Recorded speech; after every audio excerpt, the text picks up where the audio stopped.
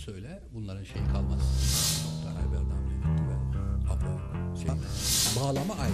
Yapısal dediğimiz de bu. O başka bir şey. Evet, yine bir Nihat Genç'le Veryansın programıyla karşınızdayız. Nihat Genç'le haftanın önemli başlıklarını konuşacağız. Bildiğiniz gibi önemli başlıklar arasında anayasa değişiklik teklifi var. Meclis Genel Kurulu'nda şu an görüşülen ve her geçen gün gerginliğin bir ara arttı. Şu aralar biraz daha rutin bir döneme girildiği bir süreçten de bahsediyoruz aynı zamanda. Bu anayasanın neler götürecek, ülkeyi ayrıştırıyor mu? Tüm bunları soracağız. Bir yandan da tabii bunlar olurken Milliyetçi Hareket Partisi Genel Başkanı Devlet Bahçeli'nin açıklaması yine damga vurdu. Erken seçim ifadelerini kullandığı andan itibaren şu anda meclisin kulislerinde erken seçim olur mu olmaz mı tartışması başladı. Bir bunu konuşacağız. Bir yandan da tabii Fırat Kalkanı harekatı devam ediyor. Orada bir kahramanca mücadele var. Ancak tabii ilerleyen bu kadar iç gündemin içerisinde boğulurken biraz da dış gündeme de bakmak lazım. Askerlerimizin oradaki durumlarını da biraz da masaya yatıralım istiyoruz. Bir de o konuyu konuşacağız. Hoş geldin Nihat abi. Hoş bulduk Erdem. Abi başkanlıkla başlayalım. Herkes bunu konuşup duruyor ama anayasa değişiklik teklifi bir geldi. Kavgalar, gürültüler, kürsüler yıkıldı. İşte yetmedi, ağır hakaretler. Yok birisi beni ısırdı, yok birisi beni boğazladı. Kadınlara karşı şiddet. Evet. Her şey oradaydı. Sonra şu son 3 gündür falan biraz daha yavaşladı, sakinledi genel kurul. Ne oluyor abi genel kurulda? Tabii yani gırtlak gırtlağa, dişe diş bir kavga sürüyor. Tabii muhalefet elinden geldiğince mücadele etmek istiyor, geçirmemek istiyor. Bakalım sonunda ne olacak? Çünkü ne kadar bağırsak bağıralım, hepimizi haklı kılan büyük bir gerekçe var. Türkiye Cumhuriyeti büyük bir mutlakiyet rejimi. Tam anlamıyla bir mutlakiyet. Bütün güçlerin kendine toplandığı, bütçenin, meclisin, partisinin ve yargının tek işte toplandığı böyle bir rejim dünya tarihinde de yok, Osmanlı'da da yok, hiçbir toplumda yok yani. Orta Asya'nın en eski ilkel günlerine gitsek, arkaik günlerine orada da yok. Ne bileyim bir aksakallı vardır orada da, bir büyük vardır ona danışılır. Modern toplumlarda da toplum demokraside tek insan çıkmasın diye, bir kişi memleketin başına bela getirmesin diye demokrasi her şeyi ayırmış ve hepsini birbirinden hesap sorar hale sokmuş. Zaten bu İslamcıların anlamadığı da bu. Demokrasinin özelliği şu, seni zora sokuyor.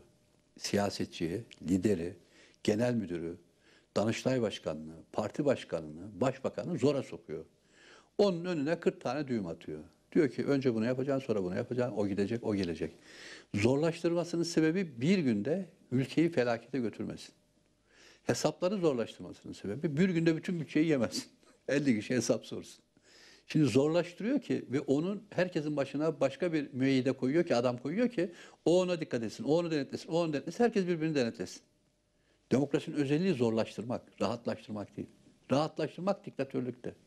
Ama bunun tehlikesi var. Bir günde savaş kararı alır, bir günde ülkenin bütçesini yer ve kimse hesap soramaz. Zaten kimsenin hesap soramadığı bir kral olduğu için ya ülkenin parasını da batırıyor. Savaşta istediği gibi keyfi olarak sokuyor. Bu keyfi saltanata nasıl son veririz dediler. Dediler ki biz bunun için çok kurumlar getirelim. O ona hesap sorsun, o ona hesap sorsun. 40 düğüm atalım, bir tahta için 40 çivi çakalım. Herkes herkesi denetlesin. İşler zora girsin. Şimdi bu zorluğu bu İslamcılar kafası almıyor. Zor olacak tabii. Yani bir dilekçe 50 yerden geçecek. 40 kişi imza atacak, 50 kişi sorumluluk alacak, 100 kişi bakacak, bir daha bakacak. Demokrasi böyle. Yasa gelecek, bir tartışılacak, olmadı bir cümlesi bir daha tartışılacak, bir daha tartışılacak. Yani 40 kere inceleyerek, bakarak, ederek yasa geçecek. Bütçe harcamaları olacak, denetleme olacak. Demokrasinin özelliği bu. Şimdi bunlar diyor ki bir çırpıda olur. Bir adama versen bir çırpıda olur. Bütün işleriniz bir çırpıda olur. Mesela bir kişi başkan olduğu takdirde bir parti başkanı bir günde bakan olur. Bir günde görevden alınır. Bütçe bir günde harcaması yapılır. Ama ülke de bir günde gider. Evet. Çünkü iki dudağın arasındadır. Bu tam anlamıyla bir mutlakiyet rejimidir. Çok kaba şekilde herkes bilir ki tarihte de Osmanlı'nın vezirleri vardı yani padişahın. Hatta padişah divanında kafes arkasından bakanlar kurulu yani vezirlerin toplantısını izlerdi. Vezirleri bakanlar kurulunda da divan deniliyor. Divan böyle oturulur. Gizli arkadan izlerdi. İşe de karışmazdı. Vezirler de devlet işlerini yapardı. Yani o onu kontrol ediyor, onu kontrol ediyor.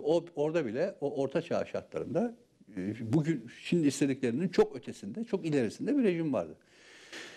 Bir ülke, yani bu ülkenin tek bir adamın iki dudağı arasına girmesi mümkün değildir. Bu büyük bir karışıklıklara sebep olacaktır, kavgaya sebep olacaktır, büyük huzursuzluklara sebep olacaktır.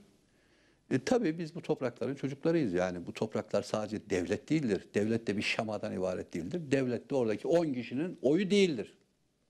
Yani Türkiye Cumhuriyeti Devleti bir şematik bir yapı değildir. Bu devleti büyük yapan, 1000 yıl esir olmamış, 1000 yıl efendilere karşı savaşmış, Moğollara, Haçlılara savaşmış, dirlik düzen kavgası etmiş. Bu ülkenin bir ruhu vardır. Yani devletten de ötede. Zaten bunların devlet oldukları yok yani. Çünkü devlet olabilmek için hesap verecek, değil mi? Yasa karşısında herkes eşit olacak, hesap verecek bir durumda olması lazım. Bu da yok. Herkes işte diyor ki dış güçler ya da dışarıdaki güçler etnik kavga çıkartabilir ya da mezhepleri faylarını zorlayabilir. Bunlar denendi de tabii, 12 Eylül öncesi de denendi. Çok sonra da denendi. Hala da kaşınıyor. Fakat böyle değil. Buralardan bir şey çıkmaz. Türkiye'de çok daha büyük bir ayrım noktası var. Yani yeni gelişmekte olan bir tiksinti var Türkiye'de. Yani bu etnik ve mezhebin dışında Türkiye'de büyük bir siyasi tiksinti var. İğreniyor insanlar bu mutlakiyet isteyenlerden. Ve yeni bir ayrışma oluyor. Bu ayrışmadan bahsedeyim. Çünkü biz bu ülkede Anadolu çocukları, bir Anadolu hümanizmi vardır. Bizim devletimizin de ruhu, bizim de ruhumuz, bizi de yetiştiren. Şimdi diyelim Erbakan Hoca İslamcıdır, Müslümandır, başka bir dünya görüşü vardır değil mi bizim dışımızda. Ama ben de solcuyum ve daha sert, bölüşümcü, eşitlikçi ve daha isyankarım. Şimdi Erbakan Hoca gibi bir insan ya da bir Müslüman, camiye giden bir insanla daha eleştirel bakan benim aramda fark çok uzun değildir Anadolu hümanizmi yüzünden.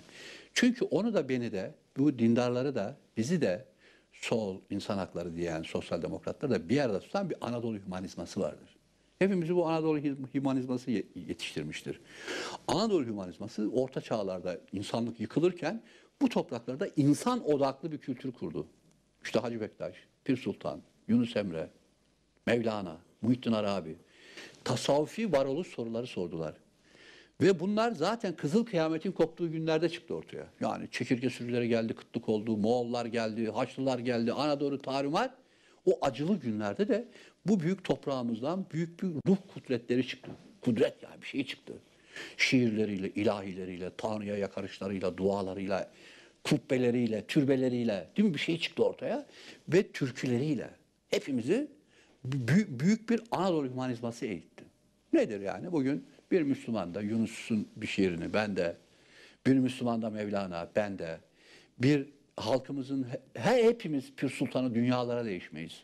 Ya da geçtim, bunun yanında da insan odaklı muhteşem bir folklor kültürümüz var. Diyelim halk türküleri var. Erzurum'da Emrah'a dünyaya değişebilir miyiz? Karacaoğlan ve yüzlerce ozanımız. Bütün bunlar hala sanki Karacaoğlan ya da Erzurum'un Emrah bugün yaşıyormuş gibi her gün türküsünü dinliyoruz. Bak, her gün 7 asır 5 asır aradan geçiyor. Biz bu insanların türkülerini her gün dinliyoruz.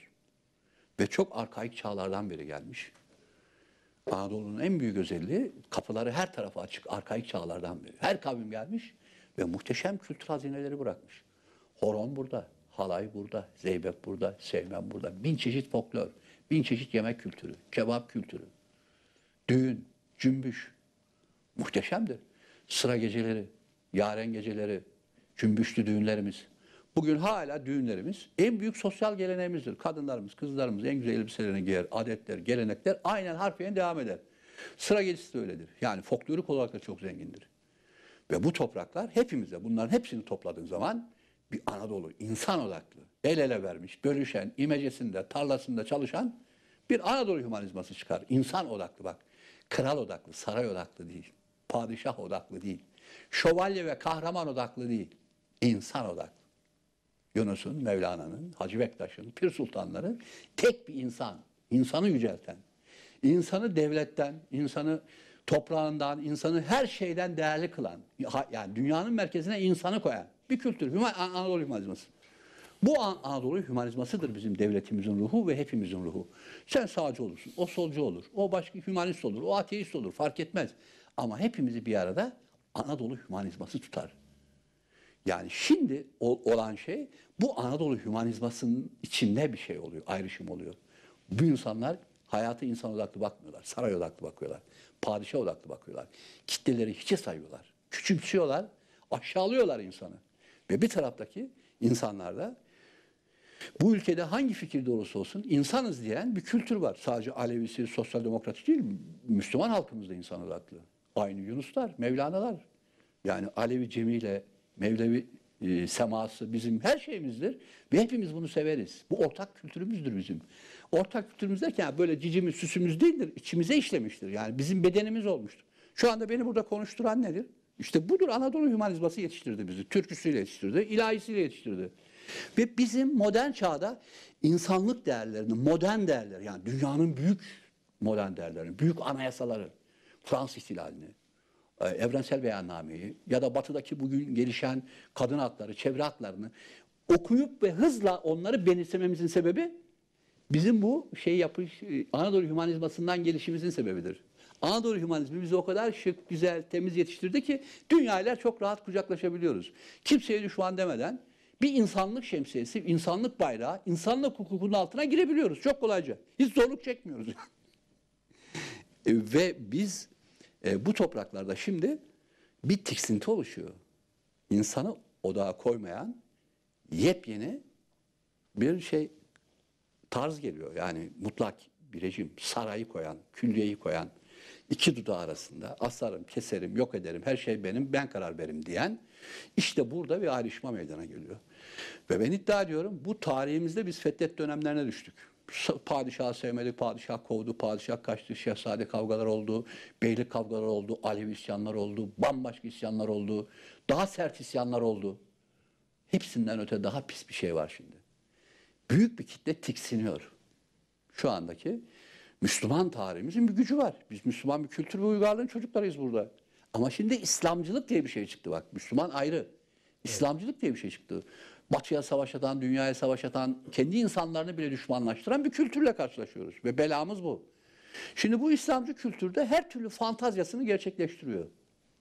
Kral olacağız, Şam'ı alacağız, Antalya'da toplantı yapayım İmam Hatip'le Roma'yı fethedeceğiz. Şimdi burada bir tiksinti oluşuyor. Şimdi kardeş kardeş yaşarız. Sen sağcı olursun, ben solcu olurum. Arada bir küçük küçük kavgalar yapabiliriz, ayrı. Mezhep olarak geçmişte bir takım izlerimiz vardır, ayrı. Ama şimdi yepyeni bir tiksinti. Şu anda büyük bir mezhepleşme başlıyor. Bir tarafta hala Anadolu hümanizmanın çocukları, diğer bunun içinde Müslümanlar, Müslüman halkımız da var. MHP'lisi, AKP'lisi insanlar da var bu. Bir de İslamcılık diye Tayyip Erdoğan Bey'in peşine takılmış ve Tayyip'i mutlak bir güç, diktatör yapmak isteyen bir güç var. İşte ona karşı bir tiksinti. Ayrışma burada meydana geliyor. Ve bu çok ciddi bir ayrışmadır. Bizim de korkumuz budur. Burası gittikçe derinleşecek.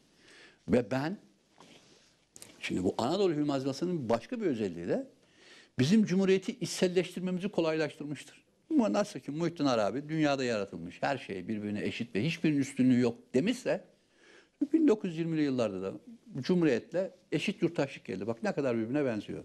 Hepimiz paşa ne olursak olalım sandıkta, hukukta, tapuda, alışverişte, kuyrukta eşitiz değil mi? Mahkemede. Yurttaşlık kültürünü benimsedik. Büyük bir mucizedir Cumhuriyet bu topraklarda. Ya Anadolu hümanizması olmasaydı biz Cumhuriyeti bu kadar kolay kuramazdık. Zaten Cumhuriyet başlar başlamaz Alevi ozanları, Pir Sultanlar, türkülerimiz, folklorumuz, Mevlana'sı bütün bu kültürü ders yaptı. Ders programına soktu.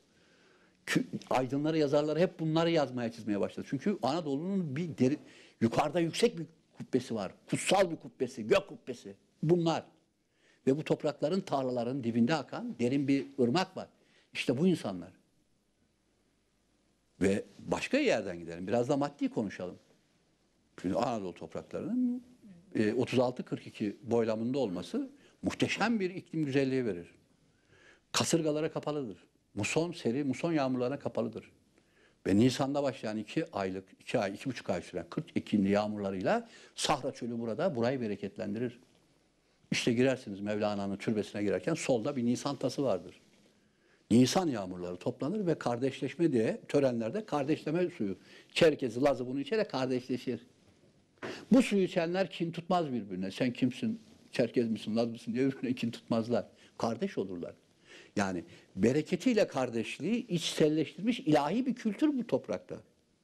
Ve Niksar Ovası, Harran Ovası, Pasinler Ovası, Konya'sı, Niğde'si, Sandınlık, Aydın yüzlerce bereketli ovası var. Bütün bu ovaları gidip bir adama veriyorsun. İddia ediyorum, gidip ararsanız da bulamazsınız. Dünyanın gelmiş geçmiş en güzel yaylalarına, en bereketli yaylalarına sahip. 600 kilometrelik Karadeniz yaylaları ve yine ondan daha büyük Toros yaylaları. Muhteşem bir iklim bu. Muhteşem bir kültür. Sığırı, koyunu değil mi? Şeydir. Ve inanılmaz bir turizm potansiyeli var. Bugün ortalama 8 milyon 10 milyon turist geliyor. Ama biraz ıkındığınız zaman Paris'te yarışacak 25-30 milyona çıkacak kapasitem var. Çünkü alanım var. Ege'de yüzlerce cennet koyun var. Bir tane değil, iki tane değil. Yüzlerce. Bu maddi kültür. Büyük bir servettir bunlar. Yani dünyalar istediğin kadar siyasetini değiştir ama coğrafya değişmez. O coğrafyanın beti bereketi buradadır. Toprak işte. Yağmur, rüzgar falan. Ve bütün bunlar seni bereketliyor. Bunlara geliyorsun, bir kişinin emrine veriyorsun. Bir kişiye. Bütün bu servetlerin kararını, alınımı, satılımını bir kişiye veriyorsun. Ve o işte gidiyor diyelim Arap'la anlaşıyor. Gelip Trabzon'da ormanları yakıyor. Ormanlarda keyfince iş yapıyor. Kimse de buradan hesap soramıyor. Ya da falan falan nehirlere geliyor. İstediği gibi suyuna el koyuyor falan testleri yapıyor. Bir kişi. Hayır. Bu topraklar çok şanslı bir şeyde boylamda oturuyor. Çok güzel bir iklim kuşağı var. Ve 1000 yıl öncesinden bir Anadolu hümanizması var. Hepimizi büyüttü türküleriyle. Ya 1000 yıl gelin ya. Her gün dinliyorsunuz bu türküleri ya.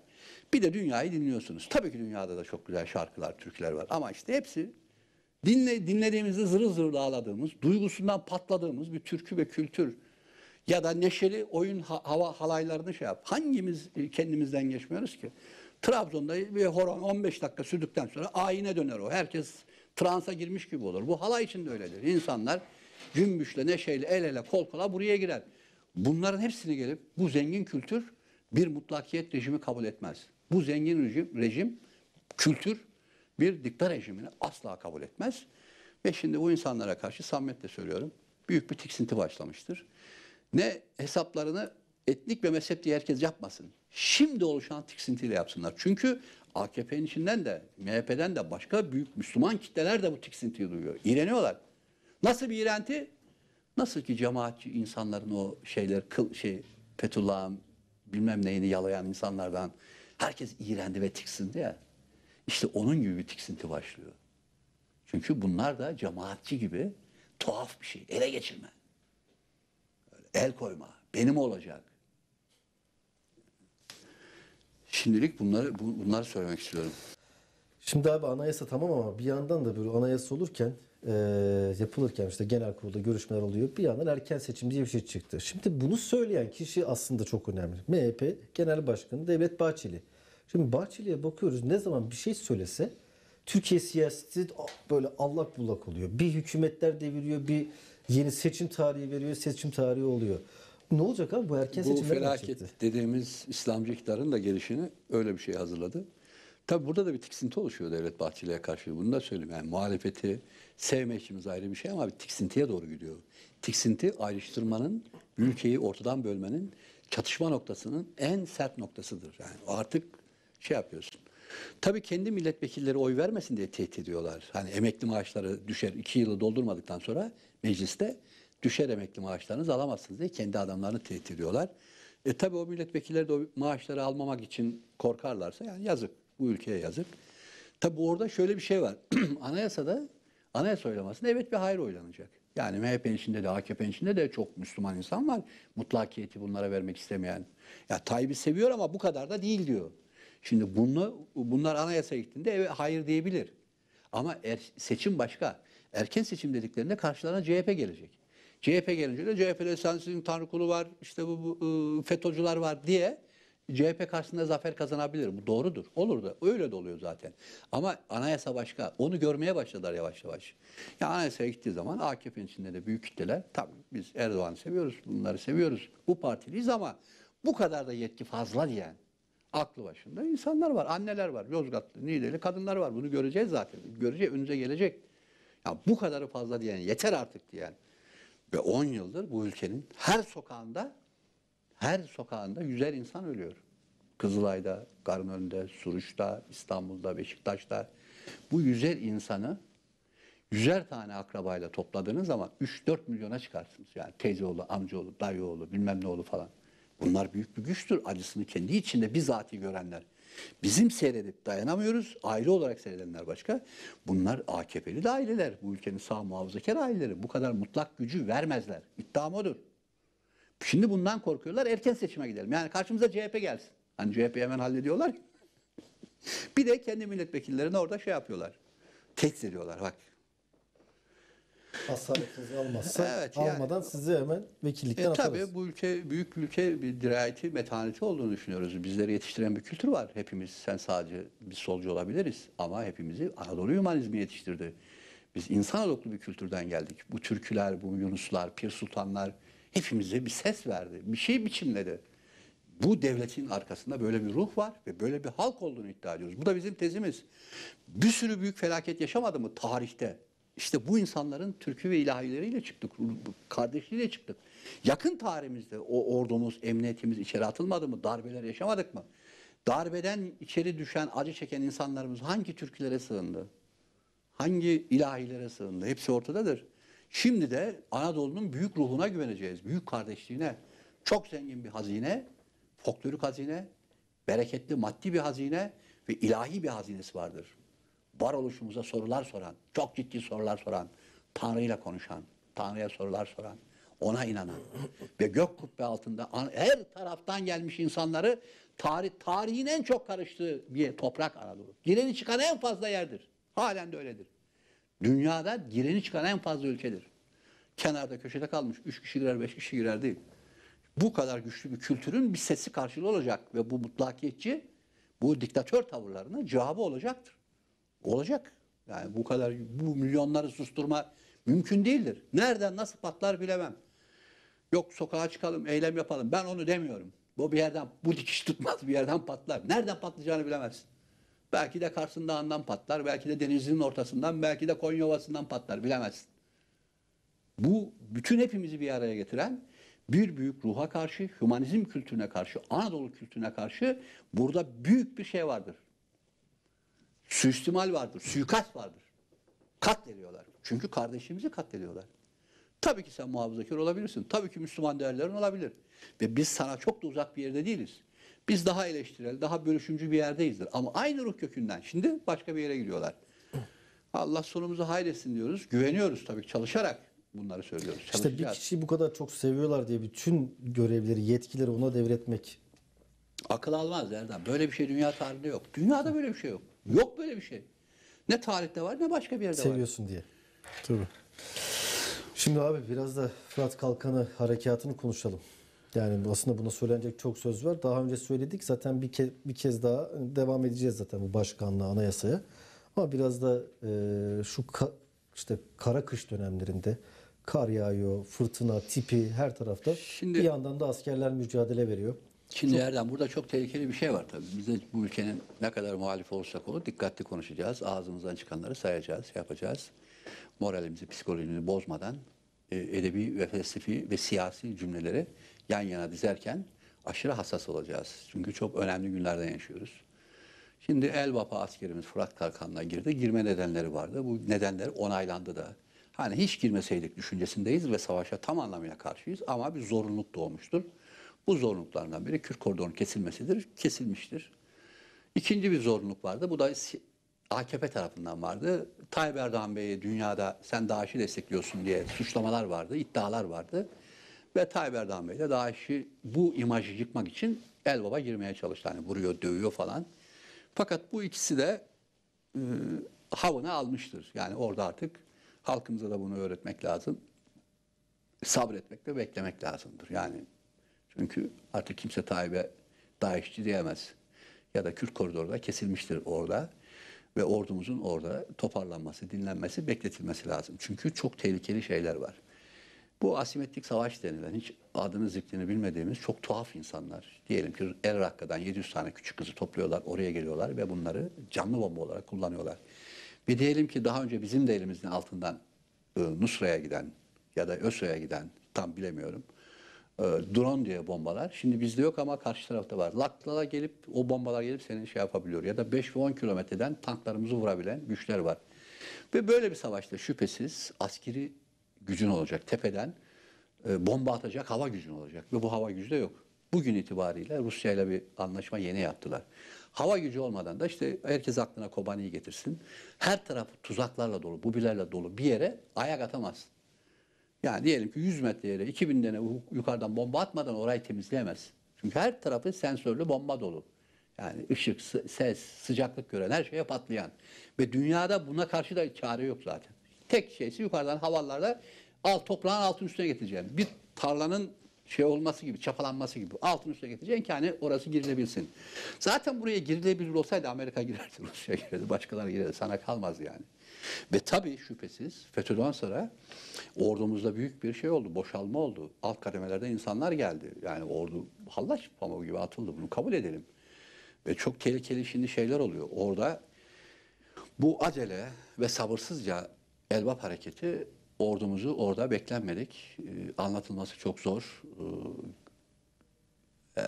Çok kötü şeylere, dedikodulara sebep oluyor. Yani Türk ordusu eski Türk ordusu değil gibi de dedikoduların yolunu açıyor. Bu dedikodularından paniğe kapılmamak lazım. Çünkü ordunun bir sürü kadrosu değişti. Yani harita mühendisi yok, yer bilimci yok, toptan anlıyor değil mi? Bunlar hani çok da detayına giremiyoruz. Şimdi o yüzden biz bekleme taraftarıyız, sabretme taraftarıyız. Daha iyisi şöyle izah etmeye çalışayım da bugünlerde işte kendini kahraman göstermek, heyecanlı göstermek kötü şeylerdir. Daha planlı, fizikten, kimyadan anlayan, böyle hamaseti boş verip gerçek bir üretim planı, iş planı gibi işe bakmak lazım. Bunu şöyle izah edebiliriz. Yani yanlış, her şey tek bir adamın elinden giderse birileri sana yanlış raporlar verir. İçinde rakamları, bozuk rakamları. Mao'nun eline pirinç stoklarımız çok fazla diye raporu verirler. Pirinç stoklarımız fazla diye. Sadece rakamla oynar. Yalakaları. Ve Mao pirinç stoğumuz fazlaysa da pirinci ihraç etmeye başlar. Ve dünya tarihinin gelmiş geçmiş o İrlanda patates kıtlığı gibi dünya tarihinin gelmiş geçmiş en büyük açlıklarından, kıtlıklarından biri gelir. Milyonlar ölür. Sebebi rakam yanlış yazıldı. Şimdi birinci Balkan Savaşları 30 uzun yıl sürdü. Birinci ve ikinci Balkan diye de ayırmak lazım. Rus Savaşı'yla başladı. Önce çeteler, Bulgar çeteleri. Bu Bulgar çeteleri döneminde bizim orada savaşıyorduk ama saray tek başına Abdülhamit telgrafhaneyle, telgrafla yönetiyordu koskoca şeyi, Balkanları. Biz Balkanlarda Türkiye'ye kadar toprak kaybettik. Niye? Bir kişi yönetiyor orayı. Ya bu çok şeydir. Ya da Enver Paşa tarihimizin en karanlık günlerinde, felaket gününde gece soğuk kışta eski 30 derecede yürü emri veriyor askere. Orada bir kurmay olsaydı ya gece asker yürümesin, fırtına da var, telef olur diye bir rapor verse Enver Paşa da o kadar cüretkar olmazdı. Yani tek adamla iş yönetilmeye başladığında da kurmay heyetlerinde tek adamdan korkmaya başladığı zaman kurmay heyetler gerçekçi rakamlar yazmıyorlar. Ya alırız, ya el baba alırız. Dün Şam'a girdiğinde Şam'ı da 3 günde alıyordun gibi. Bu medyada işte 2 aydır görüyorsunuz. El baba girdik aldık Türk ordusu sonra. Hayır öyle değil. Karşı tarafında da Irak ordusundan kalma ya da ABD'nin beslediği ve şu anda senin bile tanımadığın bir sürü bomba kullanan, silah kullanan insanlar var yani. Şimdi buraya alacaksan tabii ki alırsın ama önce sabırla, kurmay heyetin, aklın, zekanın planlı. Yani Allah Allah diyerek o da Allah Allah diyor. Yani Allah Allah diyerek şimdi rakamların olduğu yere Allah yazamazsın. Her hesabın bu bir ciddi plandır, mühendisliktir, iş, üretim planıdır bu. Askeriyenin böyle gücü olacak. Ve bunu haritaya geçiren kurmaylar ne olacak? FETÖ'den boşalmış. Sen daha FETÖ'den 3 gün boşalır boşalmaz Elbaba saldırıya geçtin. Bu senin gururunu kırar. O ordunun moralini bozar hazırlıksız, aceleci davranmak. Bu acelecilik orada evet kötü haberler getiriyor. Bunu maalesef bizler söylüyoruz. Başkaları söyleyemiyor. Ama dikkatli olacağız, temkinli olacağız. Hava destekleri alınacak. Yani hedefine ulaştın. Kürt koridorunu kesmekse kestin. Orada dur bekle. Ama hala bir risk var. Yani orada tamamen birleşmiş bir durum söz konusu değil. Elbap çok kritik işte o yüzden. Çünkü aşağıdan Menbiç'ten olası bir birleşme tekrar gerçekleşebilir. Tabii yani orada biz tabii ki bir büyük savaş hazırlığı olduğunu söylüyoruz. PKK'ya, arkası Amerika destekli PKK mühimmat yığıyor. Ve 50 bin 60 bin kişi orada hazır olmuş durumda. Biz de burada 100 bin kişiyiz. Elbap'tan sonra da böyle büyük bir tarihi savaşın beklentisi içerisinde. Bizimkilerin gidip Irak Başbakanı'yla kavga ettikleri adamla görüşmelerin sebebi de bu yani. Büyük bir hazırlık var. Ama o hazırlığa biz kendi plan projemizi, kendi askeri teçhizatımızı, mühimmatımızı öyle tek adamla değil, öyle hamasi değil, öyle değil yani. O gerçekten fizik bilen, kimya bilen, gerçekliği bilen, gerçekçi olacağız. Yani şu anda ayıptır söylemesi. Orada çok insan istifa etti. Kurmay demeyeceğim ama yüzbaşı, binbaşı ya da yüksek subay diyeceğimiz insanlardan çok fazla istifa var. Bakın asker kaçağı demiyorum, istifa var. Çünkü bize emredilen, bize verilen şeylerin gerçeklikle alakası yok. Bu kadar absürt bir şey olamaz yani. Üstteki komutanlara inançları zayıflıyor. Bu tabii ki FETÖ'den sonra olan bir durumdur. Bekleyerek, dinlenerek Türk ordusu eski gücünü kazanır mı? Kazanır. Eski zekası, eski atikliği ve cesuru gelir mi? Tamam. Gelir. Şüphesiz gelir. Ama bunu da görelim. Yani öyle Sabah gazetesinden ekrana çıkıp ya atladık, zıpladık, uçtuk. Böyle bir şey yok yani. Trabzon tarihinden bir küçük anekdot vardır. Temel fıkrası gibi anlatır ama tarihi bir hikayedir. Ruslar Of'a geldi. Orada bir Of sürmene muharebeleri diye geçer. Orada bir tarihçi de o günü anlatıyor. İşte Of'tan sürmeneden bizim uşaklar kartal gibi uçtu. Maalesef şehit oldu. Bizim uşaklar Rusların üstüne kurt gibi saldırdı. Maalesef şehit oldu. Bizim uşaklar oraya canavar gibi saldırdı. Maalesef şehit oldu. Böyle tarih yazılmaz yani. Kartal gibi uç şehit oldu. Kurt gibi saldır şehit oldu. Olmaz yani. Şehit olmadan da zayiatı en aza düşürerek değil mi hareket ilerleyeceksin. Bunlar plan proje işidir. Tabii büyük orduyu FETÖ'cülerin çok feci bir şekilde hem mühimmat olarak hem de oradaki karışıklıklar olarak zayıflattı. Çok açıktır. Böyle gerçekçi olalım. Biz gerçekçi olursak kazanırız. Hayalci olursak kazanamayız. Bu ülkenin büyük şansları vardır. Fazla konuşup şey yapmayalım, sıkıntı yaratmayalım. Şimdi şöyle bir soru sorar insanlar. Bilim adamları, batılı bilim adamları der. Londra'da Katolikler, Fransa'da işte Protestanlar, Avrupa'da Yahudilerin yaşayamadığı, sokağında gezemediği günlerde İstanbul ve Kahire'de Yahudi hepsi gezebiliyordu. Yani bu kadar geniş bir siyaset vardı diyelim. Peki buna rağmen aydınlanma ve bu icatlar niye Avrupa'da çıktı? Yani bağnaz olan, birbirine yaşatmayan bir yerde çıktı. İstanbul ve Kahire'de çıkmadı. Bunun sebebi çok basit. Çünkü Osmanlı ekonomik büyümeyi fetih sandı. Onlar da ekonomik büyümeyi, madenleri toplamayı değil mi? İcat, buluş, keşif sandı. Batılılar. İcat, yani keşifler falan. İşte Ümit bunu dolandı. Yeni kıtalar keşfettiler. Yeni şeyler buldular. Biz fetih sandık. Şimdi bu mirası İslamcılar kodluyor ve bir Osmanlı mirası aldık diyenler aynı yerden kaldıkları yerden ekonomik büyümeyi fetih sanıyorlar. Şam'a girelim, oraya girelim. Başından beri yanlış şeyler. Ama tabii ki girilmiş. O şimdi kalkıp buraya biz hala buna karşı çıkacak değiliz yani. Burada dikkat isteyeceğiz. Ama bu nesillerle olmaz. Bu hamasetle de olmaz. Yani öyle Antalya'da İmam Hatip çocuklar oturup Roma'nın fethi yakın dediler. Slogan atıyorsa burada bir delilik var, bir kudurmuşluk hali var, bir cehalet var.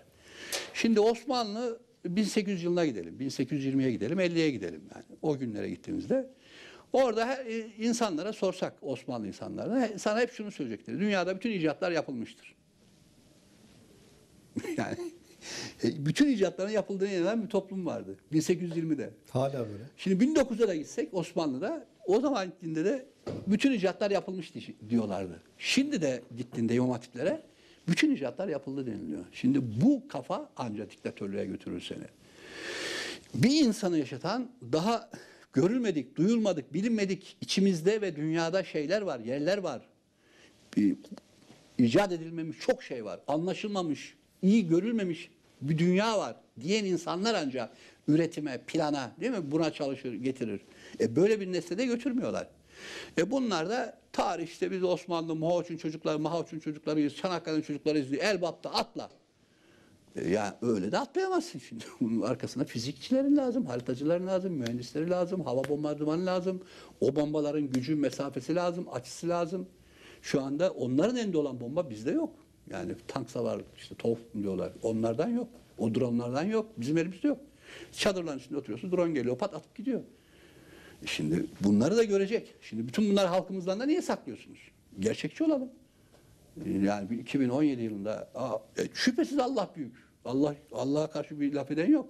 Ama Allah büyüktür lafını gidip bomba yok, oraya Allah büyük diye kağıt atmıyorsun ki yani. Yani keşke Cübbeli Hoca'nın şeyini unutturup el baba atsak. Orada ondan daha çok var. Cübbeli dolu olarak zaten. Teknik bir bilgi lazım sana. Teknik bir tezat lazım. Lojistik lazım. Şimdi modern toplumda teknolojiden geri kalan, bak bu artık bu bitti artık. Yani bu hep konuştuklarımız boşuna. Teknolojiden geri kalan hiçbir ülkenin artık yaşama şansı yoktur. Tarihten silinecekler. Libya'da, Suriye'de bilmem ne de olan da budur. Eğer sen bir fabrikan yoksa, eğer sen ileri teknoloji, bilgi sanayi, yazılımla ilgili, bombayla ilgili bir gelişmen yoksa yok olacaksın. Bakın Hindistan, Pakistan bile ucundan tuttu. Çin bunlar yaşayabilir. Diğerlerinin yaşama hakkı yok, senin de yaşama hakkın yok. Mutlaka teknolojik ilerlemen olacak. Şart. Ve bu bitti artık. Böyle bir dünya. 15 yıl sonra bütün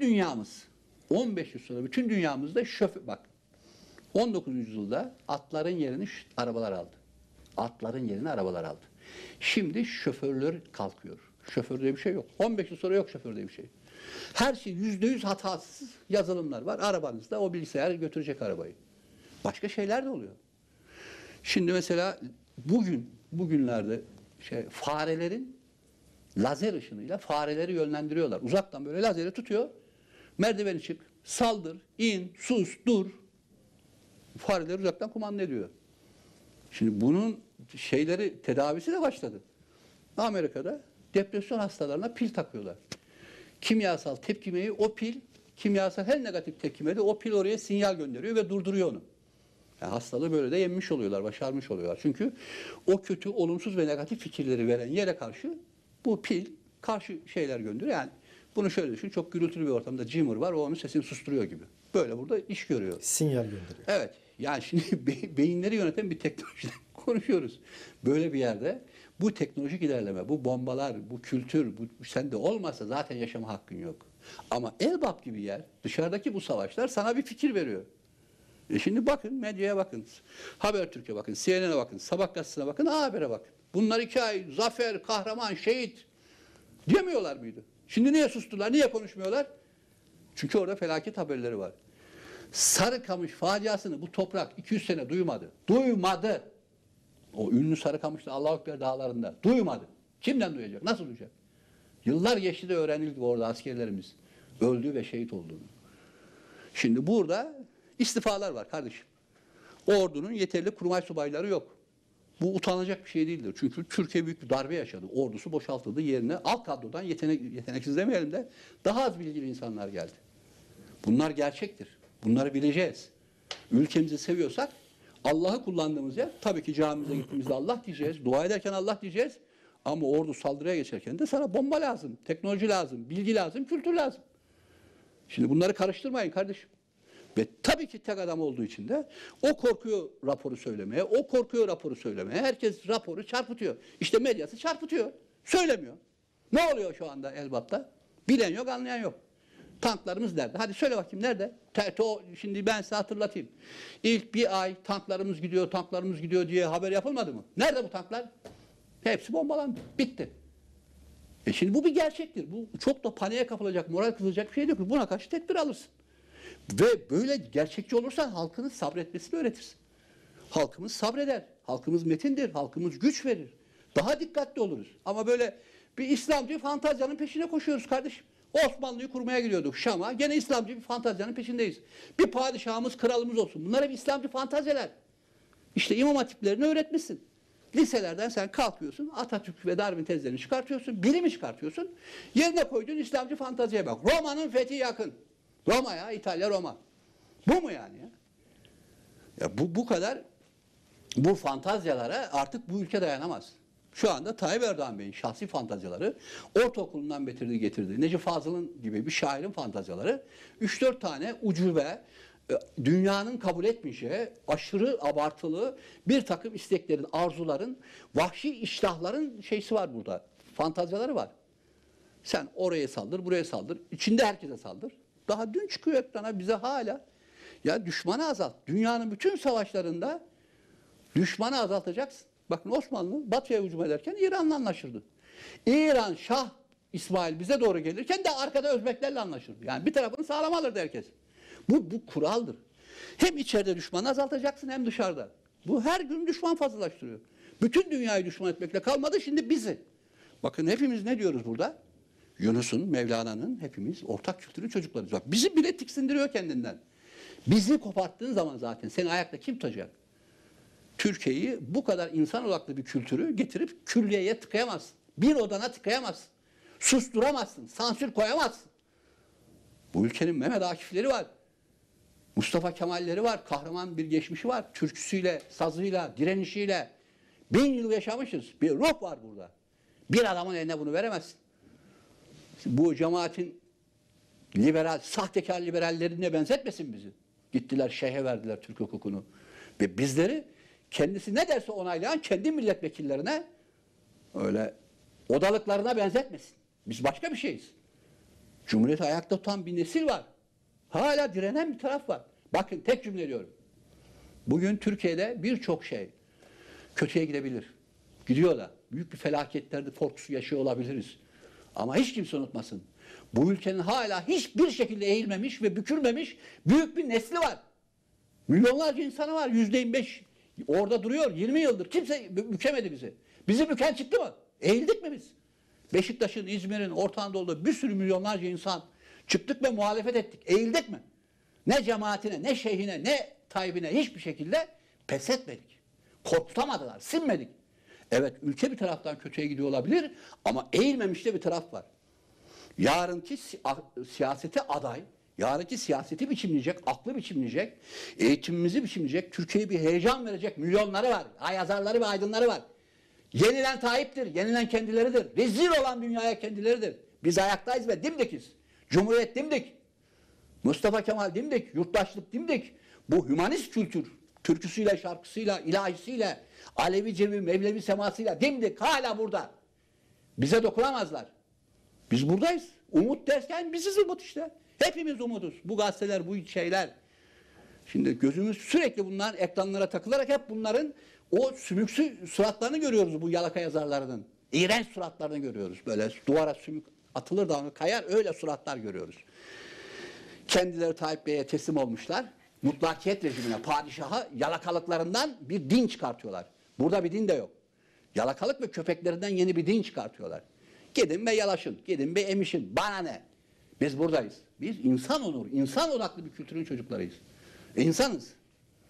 Ve insanı bekleyeceğiz. Ve bu toprakları yeniden insan kültürü üzerine herkesi hukuk karşısında eşitleyen bir insan kültürü üzerine inşa edeceğiz. Ve var böyle bir şansımız. Devam edebilirsin abi. 2-3 dakikamız kaldı. Eğer söyleyeceğim bir şey varsa, yoksa başka bir soruya geçmeyeyim. Tabii çok dikkatli günler olacağız. Tabii büyük dedikodular oluyor. Bu karambol günlerde işte şehirlerimize bombalar sokuluyor, iç savaş çıkabilir. Bütün bunlar söyleyebilir. Bu günlerde olabilir. Kısmen bu suikastlerde başarılı olabilirler. Ama her şeye bakan bu insanlar şunu görsünler. Bakın bu topraklarda çok büyük felaketler, çok büyük savaşlar, çok büyük hercümeçler yaşadık. Bu toprak altın üstüne çok geldi. Ama bizi bir arada tutan bir şey vardı. İnsan odaklı bir kültür. Hiç kimse Yunus deyip küçümsemesin. Pir Sultan deyip küçümsemesin. İlahileriyle, türküleriyle, verdiği güçle bizi bir tuttu. Bu toprakta tuttu. Bu günlerde bizim en çok kendimizi hatırlatmamız gereken budur. Bir gizli bir gök kubbe var üstümüzde. Bir kubbe, kutsal bir kubbe işte. Bu türküler, bu ilahiler, bu kahramanlık türküleri, o Çanakkale'ler bedava değildir. Olmuştur, ortadadır. Cumhuriyet hayali bir şablon değil. Oldu, kuruldu. Anayasasıyla Mustafa Kemal İsmet Paşa kuruldu, bunlar oldu. Büyük bir bağımsızlık savaşı verdi bu toprak. Oldu bunlar. Biz yaptık. Ve bunları hala yapabilecek kapasiteye ve güce sahibiz. Bu bizim şansımızdır. Tabii ki suikastler, savaş, karamsarlık diz boyu. Ama bu da var. Yenilmemiş bir tarafımız var. Bükülmemiş. Kim bükebildi Cumhuriyeti? Söyleyin bana. Ve biz buradayız. Bunun sayısı 3 değildir, 5 değildir, 10 değildir. Medyayı alarak sizi karamsar yapıyorlar. Medyayı ele geçirerek sizi küçümser yapabiliyorlar. Peki. Ağzına sağlık abi. Çok teşekkür ederiz. Çok Ben sağ ol. teşekkür ediyorum. Evet, önemli bir vurgu oldu. Çok önemli sözler söyledin. Evet, Nihat Genç'le Veryansın yine çok güzel bir programla, çok güzel sözlerle, çok güzel mesajlarla sona eriyor. Haftaya tekrar birlikte olacağız. Şimdilik hepinize iyi akşamlar. İyi akşamlar. Yoksa aynı kelimeleri söyle. Bunların şeyi kalmaz. Nokta, Hayber'den ve Apı şeyler. Bağlama ayrı. Yapısal dediğimiz de bu. O başka bir şey.